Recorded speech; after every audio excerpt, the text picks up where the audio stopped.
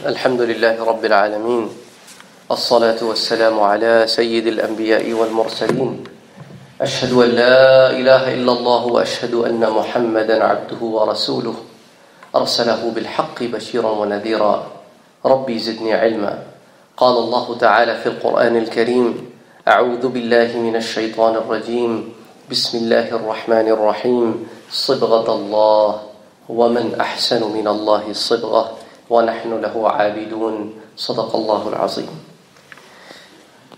Now this ayah of the Quran that we have been taking as our theme ayah from last couple months, or two and a half months, this ayah, it's getting very close to the time of Ramadan, where you are and I am in a very pure form to live our life in accordance with this ayah. This ayah talks about the way of Allah subhanahu wa ta'ala. And which way is better than the way of Allah subhanahu wa ta'ala? And indeed, the believers are those who say that, yes, we have submitted.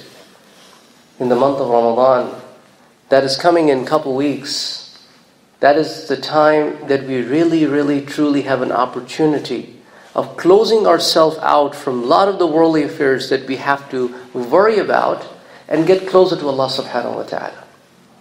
And the ayah in the Quran that talks about the month of Ramadan, Allah subhanahu wa ta'ala is telling us that we have given you this month, and the idea behind is لَعَلَّكُمْ تَتَّقُونَ, so that you can come near us. You can leave the bad ways and adopt the good ways and come through the route of taqwa, the obedience, the God consciousness. So Allah subhanahu wa ta'ala will going to provide us, inshaAllah, with some kind of an academy, a boot camp, 29, 30 days, where we get to witness and live a life a little bit different than our norm. However, a way which is going to make us, inshaAllah, closer to Allah subhanahu wa ta'ala. Now, the hours of the fasting, especially in the summertime, are not easy. The more north you go, the longer the fast gets. So for example, typically our fast would be, let's say, from 4 in the morning, starting out 8-ish. Then slowly and gradually we're going to go past 8 more and more. And we're going to come down from 4 to 3:30. So over the period of a month, you will probably would have had your fast stretched by almost an hour. Now think about it like this, you still have like 10 some days to plan how exactly will you going to fit your life in Ramadan. Because your sleep cycle will be different, your eating habits will be different, your going to gym cycle may be different, your workouts may be different, there's going to be extra ibadah, all of those little things, and you have to be pretty confident about doing your prayers in time. You have to make sure that you are in the habits of leaving some of the bad things back, which could ruin up your fast. So the idea is to live the life of the way of Allah subhanahu wa ta'ala. So we'll talk inshallah more about it. But right now I would like to continue from where we last left off, which is ayah number 229 of Surah Al-Baqarah, in which Allah subhanahu wa ta'ala talks about 2 words by which you and I live our life. And if anybody who doesn't live their life by these 2 words is certainly sinning. What are these 2 words? Hududullah, the boundaries set for you by Allah subhanahu wa ta'ala. So Ramadan is a month in which you can relive those boundaries again, at the center, at the core, not walking closer to the fence, rather more in line with the core. So hududullah, the boundary is set for you by Allah subhanahu wa ta'ala. And Allah subhanahu wa ta'ala says, فَلَا تَعْتَدُوهَا, do not cross this. It may look nice to you that the other side is greener, but in fact it's not. There's so much glitter and attraction. It may look to you like it's water, but it's actually mirage. It may look to you, it's beautiful, it's zinatul dunya, but indeed it would stuck you up like a black hole. So be careful. Hududullah. Do not go on the other side. فَلَا تَعْتَدُوهَا. And then, وَمَنْ يَتَعَدَّ حُدُودَ اللَّهِ.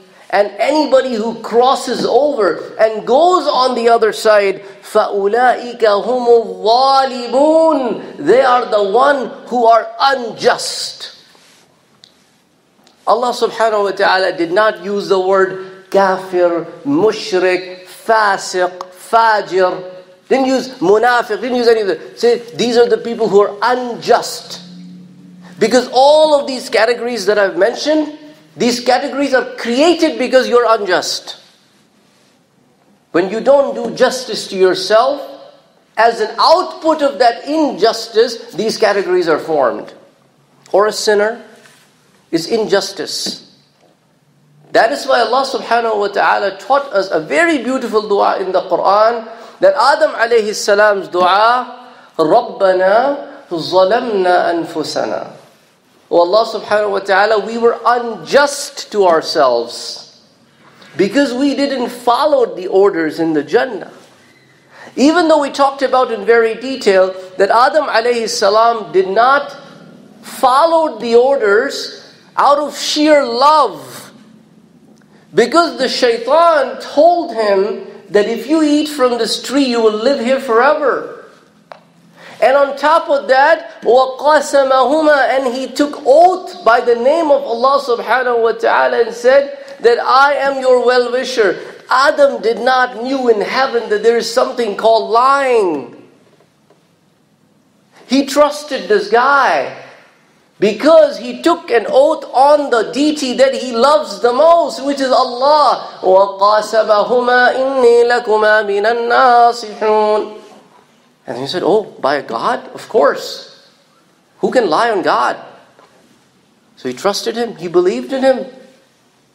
So it was out of pure love of Allah subhanahu wa ta'ala, because he did not want to lose the sight of Allah. He ate from it. And then Allah subhanahu wa ta'ala reminded him, did I not ask you? Did not I tell you not to do this? And he said, oh, رَبَّنَا ظَلَمْنَا أَنفُسَنَا وَإِن لَمْ تَغْفِرْ لَنَا وَتَرْحَمْنَا لَنَكُونَنَّ مِنَ الْخَاسِرِينَ. Oh Allah subhanahu wa ta'ala, we have done injustice to ourselves. If you will not forgive us, where are we going to go? And these words were taught to Adam by Allah subhanahu wa ta'ala himself. فَتَلَقَّى آدَمُ مِنْ رَبِّهِ كَلِمَاتٍ فَتَابَ عَلَيْهِ. Allah subhanahu wa ta'ala taught him these words. So these are the people who, when they break the grounds, cross over the fence, then they break the law. And when they break the law, they have sinned. On the nature of the law that they break, they may fall in these categories, that they may be hypocrites, they may be non-believers, they may be the one who associate with Allah subhanahu wa ta'ala, they are the one who sinned openly, they are the one who continuously break the laws. Or is it a one-time sin? Is it the bigger sin or small sin? But all of these categories are the categories of zulm, injustice. So Allah subhanahu wa ta'ala, moving on to ayah number 231, says, وَلَا تَتَّخِذُوا آيَاتِ اللَّهِ هُزُوًا. Do not make fun of the ayahs of Allah subhanahu wa ta'ala. Now somebody would say, well, who makes fun? How can somebody in their right mind make fun of these ayahs? Well, there are non-believers, disbelievers, hypocrites. That's one category. The other category from the believers is who want to play with these ayahs and want to mold them to their own will.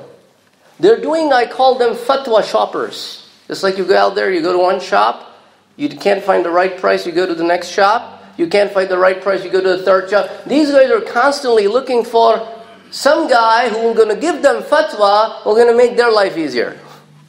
They're not looking for right or wrong. They're looking for what can make my life easy. So these are the people who are following their nafs. They're not looking for truth. So in directly, they are making fun of these ayahs because they know what they mean. They just want to find some kind of a way to break this. So وَلَا تَتَّخِذُوا آيَاتِ اللَّهِ هُزْوًا. And then what you should do, وَاذْكُرُوا نِعْمَةَ اللَّهِ عَلَيْكُمْ. In fact, what you should be doing, you should be thanking Allah subhanahu wa ta'ala for the blessings that He gives you. Now, for a moment, when these kind of ayahs hit me, is a flashback. I say, okay, when I was a kid, growing up, what kind of a house I had, what kind of a lifestyle I had. And now, many years down the road, where do I live? What kind of a house style do I have? What resources I could pull in as a kid, and what resources I could pull in now. I'm like, subhanallah. Subhanallah. If any one of you have a chance of sitting down with the generation above, who did not grow up in this country, on this soil, be it your grandfather, be it your father, sit with them and say, what was your life like when you were a kid? Did you have 3 times of meal? Can you drink milk whenever you felt like you could open the fridge and pour the milk out? Or everybody was only allowed half a glass of milk a day because that's all they could afford? Or less? Could you eat however much sugar you liked? Or everything was budgeted? How often did you go to bakery? Once a month? Or once a year at the Eid time? Did you had any money that you could go out and do shopping? How many toys did you had? Would you only get toys at the Eid time? How many uniforms did you have to school? 1 or 2 pairs would be the answer in most cases. As one is getting washed, the other one is where you're wearing to school. Or in some case, 1 uniform which gets washed maybe weekly because it didn't even have water. And look at us now. Same person, lifespan. It's not talking about 2 generations in some cases. The problem is we forget where we come from, and we are only longing for what is in front of us. As a result, we do not think. Now, did your grandfather, or you can ask your dad, did your father, how did he go to work? That will tell you a lot. Now, some of them didn't even have bicycle to go to work. Forget about a bike. Forget about a car. How did you go to school? Oh, we walked. Your parents didn't drop you off? Because we didn't have anything to drop us off. Really? How did Dad get around? Well, he used to walk. Or would take a public transportation. Wow. If they were in city, if they're out in rural, they didn't have much choice. Because not everybody would even have a horse or a carriage. So life was very different. I'm talking about in the last 100 years. We're not talking about, way back. No, after World War II, this modern era that we talk about, the life was like that, and those people are around us in this community. It would be unbelievable. I sat with this old man, and he said, wearing socks was luxury. Wearing socks was a luxury. A lot of the people would be wearing their boots without socks. Subhanallah. Back in 50s, not too long ago. 60s. So alhamdulillah, we're not thankful. The problem is, Allah subhanahu wa ta'ala said, وَاذْكُرُوا نِعْمَةَ اللَّهِ عَلَيْكُمْ وَأَنزَلَ عَلَيْكُمْ مِنَ الْكِتَابِ وَالْحِكْمَةِ يَعِظُكُمْ بِهِ. The best of the best benefit that you have is you are a believer. Your heart had accepted a message that is the message of Allah subhanahu wa ta'ala. You have been given a book of guidance. You have been given a book which tells you right from wrong. And then once you have received the message, وَاتَّقُوا اللَّهِ, be God conscious. Do not make wrong decisions purposely. Make good decisions. وَعْلَمُوا, and know behind your head, on the top of your head, at the back of your mind, know, وَعْلَمُوا أَنَّ اللَّهَ بِكُلِّ شَيْءٍ عَلِيمٍ. Allah subhanahu wa ta'ala knows everything. Everything. What you hide, what you think, what you do, what you say, what you type, what you put in that draft email that you were about to send but you never send. That nobody else knows but you know because it's in the draft. Even that email that you deleted from the draft. You cannot hide from Him. Because إِنَّهُ عَلِيمٌ بِذَاتِ الصُّدُورِ. He knows what is in the core of your heart. You know, I happen to run into these psychologists at times. The professors who work in different departments say, you know, we work with a lot of people, so many people that just by they sitting in front of us, we can do a lot of reading on them. Their physical behaviors tells a lot about them. The people who specialize in human sciences or human behavioral sciences, the people who deal with people, they learn to read people. You know, the teachers who have taught for a long time, they look at the behavior of a kid and they can figure out what this kid will do or has been doing or is doing. Lying or truthful. Sometimes they let go, sometimes they don't. But over the period of time, through experience, you learn about humans. So He's God. He's Allah. أَلَا يَعْلَمُ مَنْ خَلَقَ.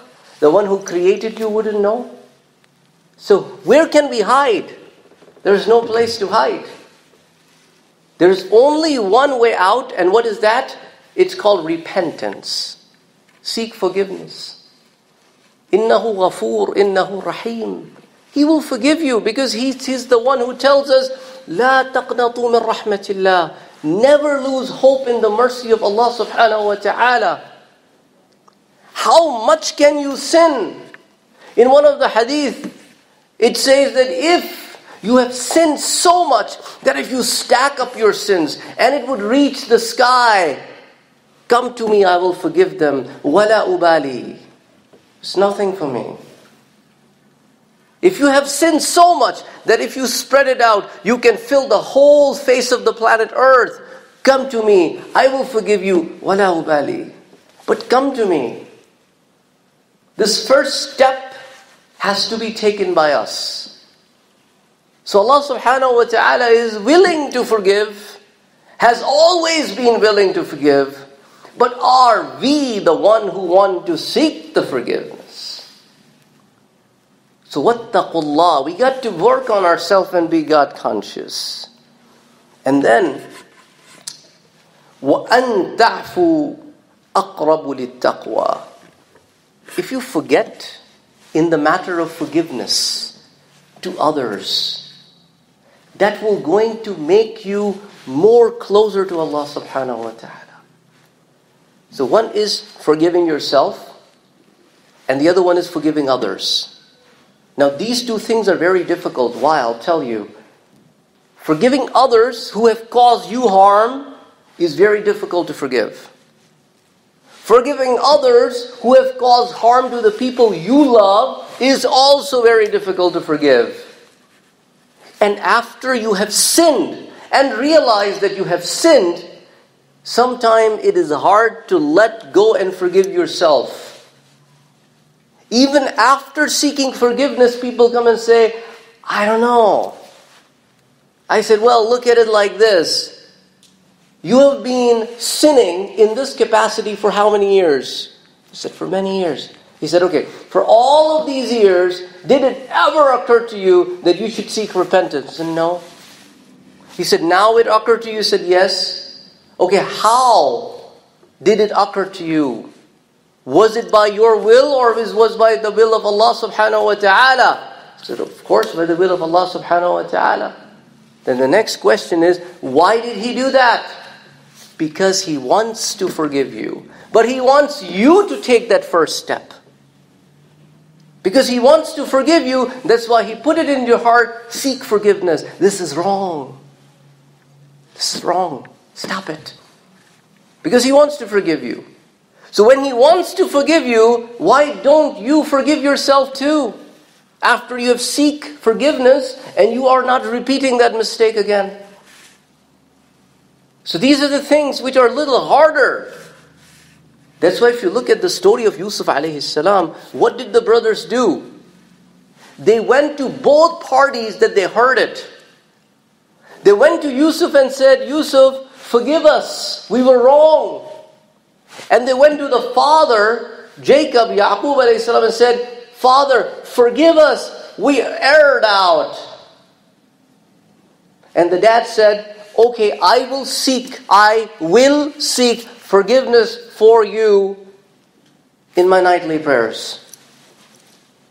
Because you did more harm to Joseph than me, I will going to look for that beautiful time when I am connected with Allah subhanahu wa ta'ala in that nightly prayer to ask forgiveness for your hideous crime that you committed that spoiled the life of two people and a family. But when they went to Joseph, since the act was committed against Joseph, he right away forgave them. He said, لا تثريب عليكم اليوم. Not just that I forgive you, nobody will even mention this after this day that you did this to me. It's forgotten. As if you never did it. So وَأَن تَعْفُوا أَقْرَبُ لِلتَّقْوَى وَلَا تَنْسَوُا الْفَضْلَ بَيْنَكُمْ. Do not forget being nice to each other. Don't forget that Allah has given you rahmah in your heart. Don't let it be hard that you are not being nice to each other. Each other means everybody. Not just believers, all beings. You shouldn't be even mean to animals, or trees, or plants, or flowers. They're living beings. At the same time, you shouldn't be mean to other fellow beings. إِنَّ اللَّهَ بِمَا تَعْمَلُونَ بَصِيرٌ. Allah is watching what you're doing. It's not like on the day of judgment you'll come up with some lame excuse. He's watching. But sometimes He puts His hands on you and grabs you and puts you into a situation where you get shaken up. Sometimes He let go, that in hope that you will going to come back. That maybe one day you will realize and come back. So Allah subhanahu wa ta'ala has given us this beauty in this faith. The idea is to go and take this beauty and fill our hearts with this beauty. And this month, insha'Allah ta'ala, that is awaiting us and we are awaiting it, the month of Ramadan, that Allah subhanahu wa ta'ala has created a beautiful program for all of us. May Allah subhanahu wa ta'ala grant us enough strength and taqwa to make the best out of this month. أقول قولي هذا وأستغفر الله لي ولكم ولسائر المسلمين فاستغفروه إنه هو الغفور الرحيم.